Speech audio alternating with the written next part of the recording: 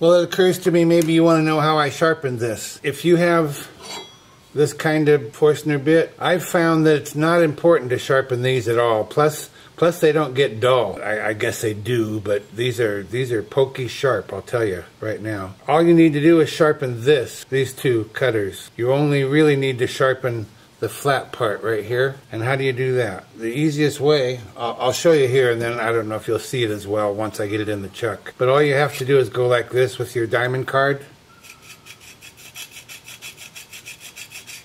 And then I guess it doesn't hurt, and I did do it on the smaller one. Then a couple of passes up here after you've done this, just a couple of passes.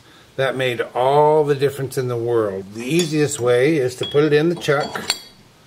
Get a place that's comfortable for you to use. For me, that's right about there. Put a little honing oil on your diamond card. Doesn't take much, just a couple of drops. Spread it around.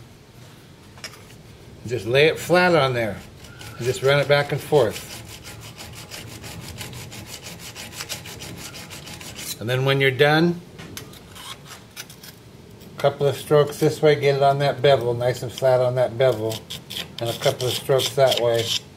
And you'll have sharpness here. You'll just be pleased with the outcome.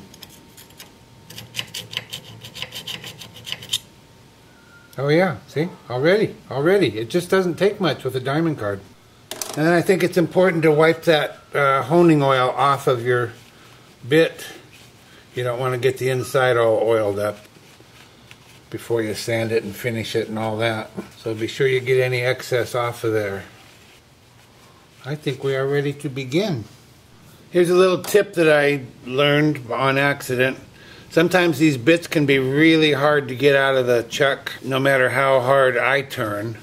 And I'm an old guy, so I don't have the muscles I used to have. But even if I put a glove on here and try and turn this to get that out of there, can't do it. I just can't do it.